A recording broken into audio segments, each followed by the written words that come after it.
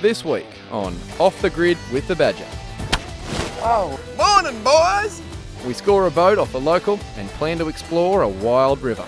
Only problem is... Oh, she's out, she's out. Yeah, Oh, yeah. grab the paddles. Boys, keep her nose level. the river's full of large, toothy lizards. Crop, crop!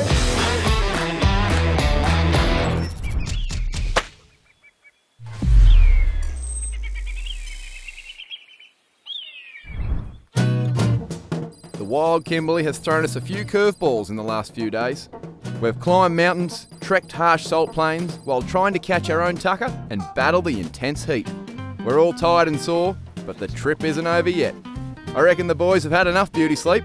Time for a little early morning wake-up call. Oh, Yeah. Morning boys! Get up, boy!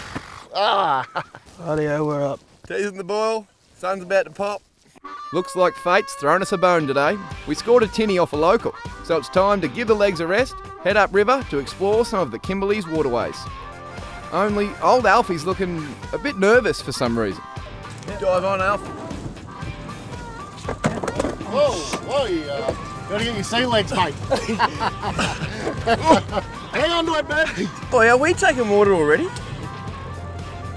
Well, there's a little bit in the back here, but it should be right, mate. Last time I heard she'll be right, it didn't end well. Typical Alfie. He waits till we're mid-river to tell us some big toothy locals call this place home. Surely this tinny is safe? Righto, time to check out this joint from a different perspective. Now you check the weight, eh? Because I think I calculated all right. I think she's 350, and I reckon we got about 320 worth of gear. we're at max capacity, boys. All right, boys, let's give it a go, eh? Get on the plane. Give it a boot. Into it.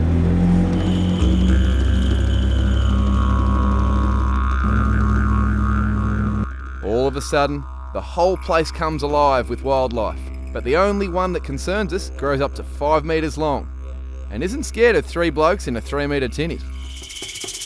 We hit something and we flip right now. What's the plan? Flip right now. Flip right now.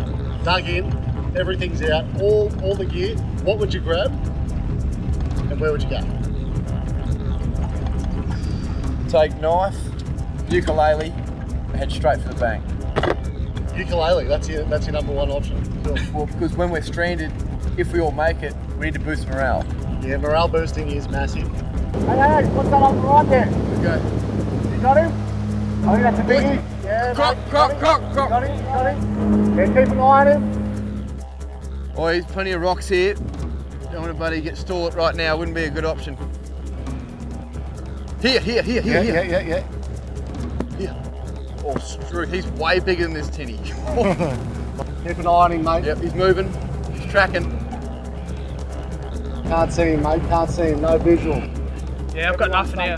He's going into these reeds here.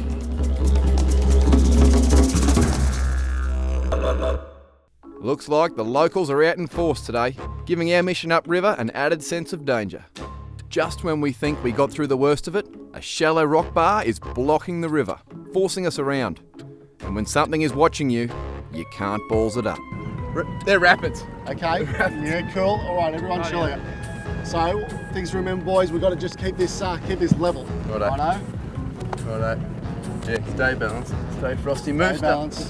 Get this sorted. Clear the boat up. Get this sorted, boys. No one wants to go in here, eh? All right, boys, you get a bit bumpy here. Just hang on, we'll ride it out. What do you reckon? I can skim this tree here, it's the deepest part.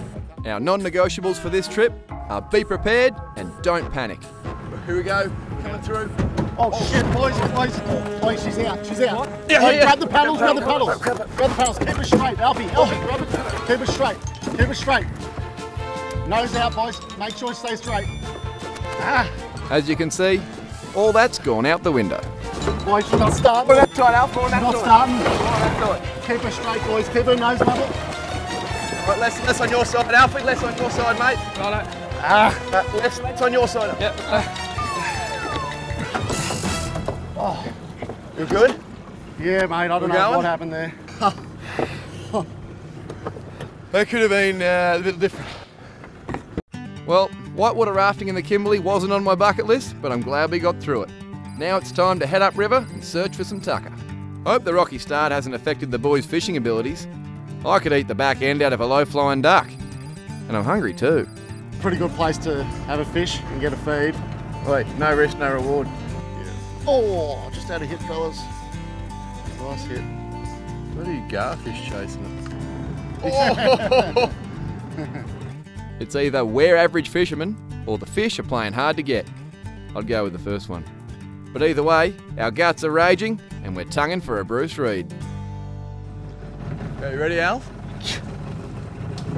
What, grab the whole branch, like the whole thing off? Although, Mum always said, son, eat your greens. Pretty sure they're all over me, actually. Yeah, they're all over here, Nick. Yep. We got a good feed here. Okay. Ow, ow. Oh, yep. Quickly, start eating. Start eating because they're biting the hell out of me. It sounds like salt and vinegar chips. That's not one. Don't eat that. That'll kill you. That's a funnel web. I'm starting to think the 100 green ant bites weren't worth it. But it did hit the spot. Especially around my neck and armpit. Not bad. Tasty. Yep. They 100% bit the hell out of me, those little bastards. The waterways and landscapes have given the boys and I a real sense of freedom. We've battled the harsh conditions, kept afloat in chaotic, croc-infested waters, endured plenty of ant bites, and pushed ourselves to the limits. It's been a wild ride, but I think it's time to spruce it up a little and change the scenery. Next time on Off the Grid with the Badger, we part ways with Alfie and hit the coastline to test our skills with a local hunter. There he is. I think we missed. Oh, he's a monster. You got a big nipper on him. I don't remember seafood buffets being such hard work. Do that. Oh. There he is.